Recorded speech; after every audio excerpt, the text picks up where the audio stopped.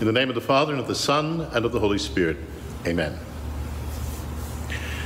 So this Sunday is the Feast of Corpus Christi, the feast of the body and blood of Christ. I want to set that up a little bit. In fact, I want to do a lot of setup for it and come to that probably just at the end. We'll see how things go. Back in the 18th century, after a whole lot of religious warfare in Europe, the decision was made that if the prince or the king or the emperor of some area or other in Europe wanted to be Catholic, then he and all of his people would be Catholic. That would be the official religion of that part of Europe. If they wanted to be Protestant of some flavor or other, that would become the official religion of that part of Europe. Fair enough, okay? Now, you can still hear people in Europe say, oh, well, that's the German part of the country, and therefore that's Protestant, or we're Catholic here, but they're Protestant there. It's really interesting, okay?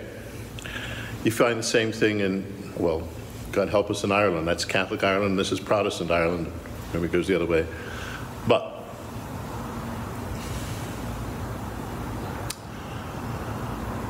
once upon a time in Germany, back in the late 30s and early 40s, there was a guy named Dietrich Bonhoeffer. And Bonhoeffer was a clergyman in the German church, which in those days meant he was Lutheran and he was Protestant, okay? Because the German church was Protestant in his part of the world, okay? One Palm Sunday, he happened to be in Rome. And like everybody else in Rome on Palm Sunday, he went to St. Peter's Square to see, whoa, the Palm Sunday procession. And he saw people there carrying palms, every color, every shade of black to brown to white, every color of yellow, pink. If there had been visitors from Mars, they would have been green. And they were all doing one thing. They were carrying palm branches and they were all singing one song, and it was Hosanna! Bonhoeffer, who had grown up in the German Protestant church, wrote home after this experience and said to somebody that he wrote to, I have never understood why we say the church is Catholic, why we say the church is universal, until I saw all these people from all over the world doing one act of praise of God.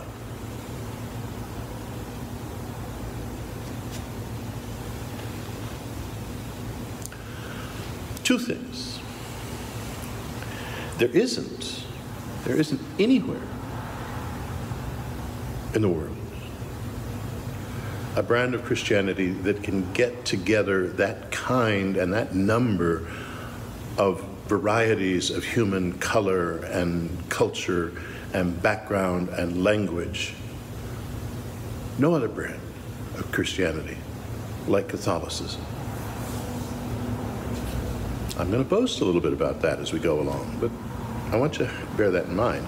But I want to go back to the first Palm Sunday, when all the children of Israel, and they were all pretty much the same color, I imagine, were busy waving palm branches and screaming Hosanna, which is what we do on Palm Sunday, in imitation of them. Well, that didn't last long, okay? Because by Wednesday night, Jesus had been sold out by Judas, and by Thursday night, the apostles were getting ready to go hide. But on Thursday night, when Jesus was about to discover how little the apostles loved him, he did this remarkable thing. He took bread and he took wine, he broke the bread, he poured out the wine, and he gave it to them and said, this is me for you, my flesh to become your flesh, my blood to become your blood. Remember me as your flesh and blood, nourishing your flesh and blood, strengthening your flesh and blood, transforming your flesh and blood from being your flesh and blood to being my flesh and blood.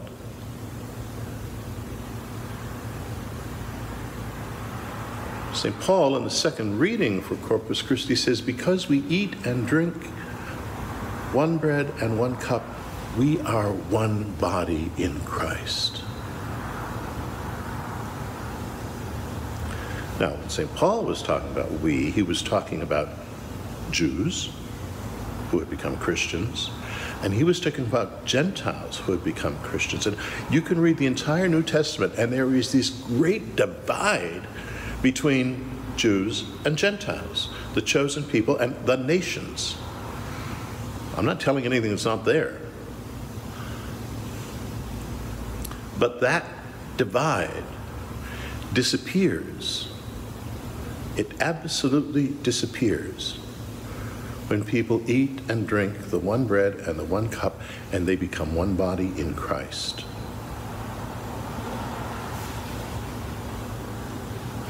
Now, I don't want to overstate this proposition, but for 2,000 years, it has been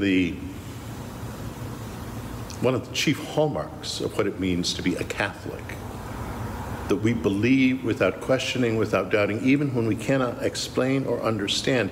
We believe without question or doubt that Jesus Christ continues to be present when we eat his flesh and drink his blood, and he continues to live in us so that we are no longer just ourselves. We are him in some way, and we are one flesh and one blood with everybody else who eats and drinks the flesh and blood of the Son of Man. Because we eat this one cup, eat this one bread, and drink this one cup, we are one body in Christ.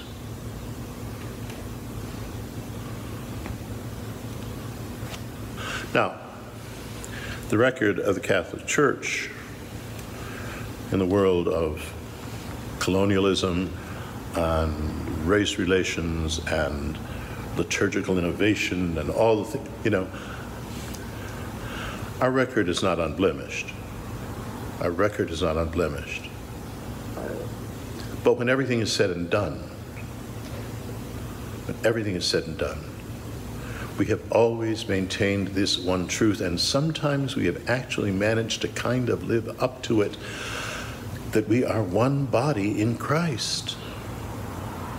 And so people can come from all the corners of the earth, and they can be every shade of every color that human beings can be, and know that they are one in Christ, even if they are not one in any other way. That is what blonde-haired and blue-eyed Dietrich Bonhoeffer learned in Rome on that Palm Sunday. That we are one in Christ no matter where we come from.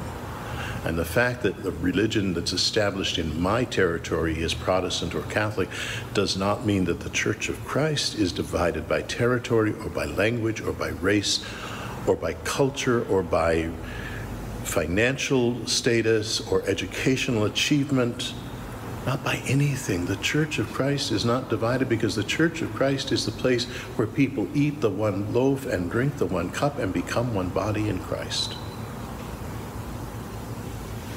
One body in Christ.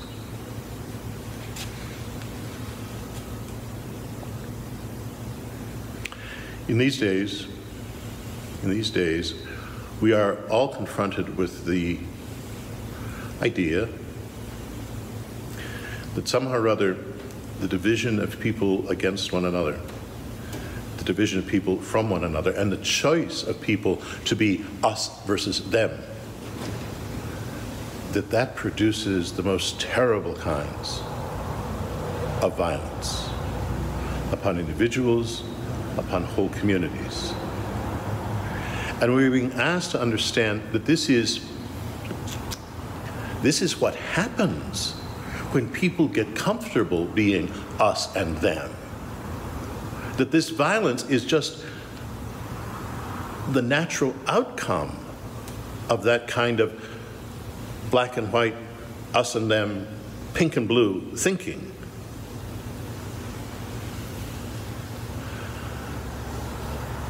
I don't know that there's any reason to think that that's not so. that what we cannot bring into our world, we will throw out, and if we cannot just throw it out because it won't go, then we will kill it, and then we'll throw it out and bury it. That's human nature. That's been going on since Adam and Eve. Well, I don't know Adam and Eve, but certainly it's Cain and Abel. But we, who eat and drink the flesh and blood of Jesus Christ, we are one body in him. We may not be able to find in an abstract humanity something that makes us care about one another. Not all humans are equally careable about. We may not be able to find in our shared citizenship something that makes us want to help each other achieve the fullness of citizenship, because citizenship is a human thing. It's a thing of constitutions and laws, and it's divisible, and it can only be divided so many times before, well, there's nothing left. It's like pie on Thanksgiving. Before too long, I've got a whipped cream, which is fine, I guess. Some sons don't like pumpkin pie. But it's divisible, and you can't cut it up too many ways before it all disappears. So, if we look for some one thing in this world, one thing of this world, that we share in such a way that it can make us one, I don't know what it is. I don't know what it is. And I'm going to be honest, brutally honest. I'm not quite sure that the Catholic Church can make us all one, because we haven't always done that. But I'm going to say this, that one Lord Jesus Christ, who gives himself to us to make us one body with him, he can make us all one. Well, you say to me, well, how about the Mohammedans, and how about the Jews, and how about the Buddhists, and how about the Taoists, and how about the Shin, and how about the atheists?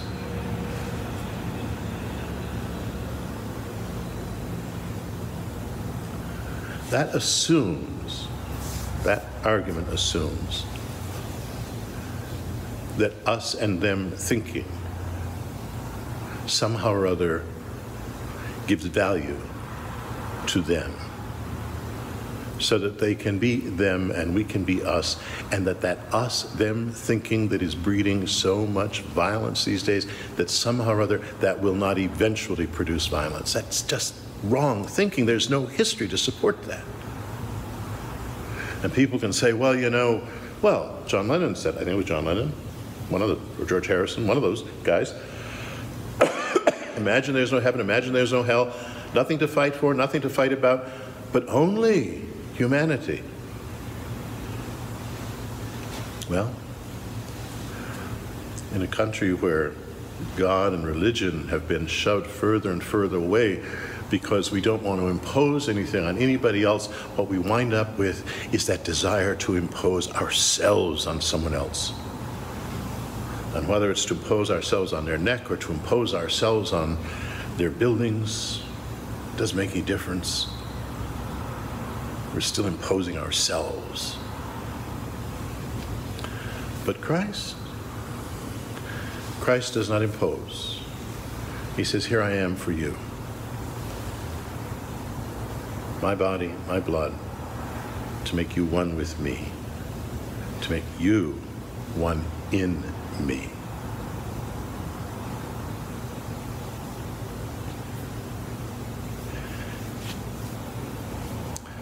The mystery of the body and blood of Christ, the mystery of this one bread that nourishes us all with one life, that we did not discover or create, but is simply his gift to us as he gives himself to us, transforms us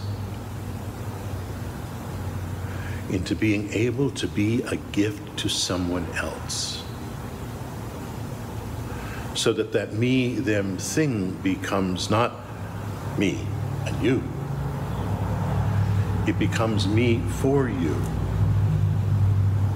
Now, I cannot force somebody else to be himself for me, but I, like Christ, can put myself out there and say, this is me for you, because I remember him. If you remember him, you remember him. Can we be for each other then? That's the question. That's the question that only a Christian can ask. It's the question that only a Christian dare ask, because it's the question that only a Christian understands can be asked. Not because we're Christians, but because Christ has made himself the bread of our life.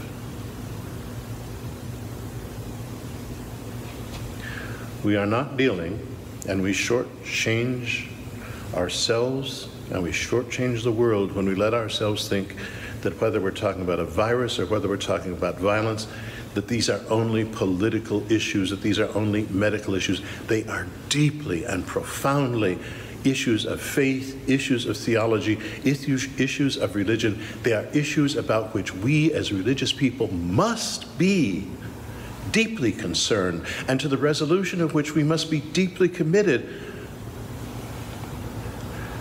because everybody else but us is committed to this truth, that when we eat this bread and drink this cup, we become one body in him. In him. May Almighty God bless you, the Father and the Son and the Holy Spirit. Amen.